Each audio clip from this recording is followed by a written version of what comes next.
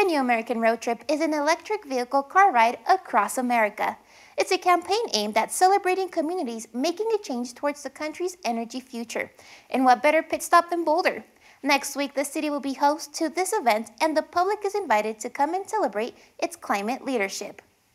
The American Road Trip events highlight the cities, people, and emerging technologies that are fulfilling America's pledge on climate change, economic prosperities, and creating jobs while mitigating the effects of climate change and ensuring our clean energy future. The American Road Trip will stop by cities like Las Vegas, Pittsburgh, and of course, Boulder.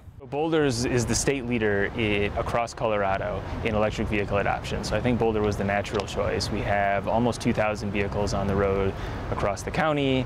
The city operates almost 50 public charging stations, and there's more fast chargers being added over the course of the next year. So it makes Boulder the ideal choice.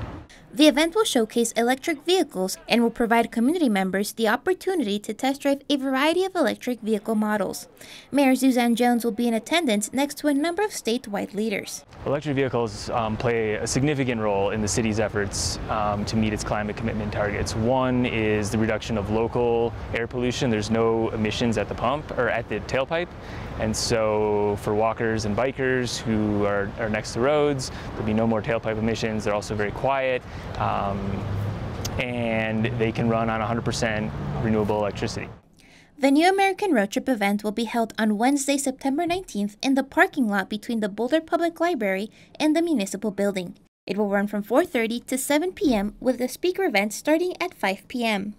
For more information on the New American Road Trip, please visit newamericanroadtrip.com.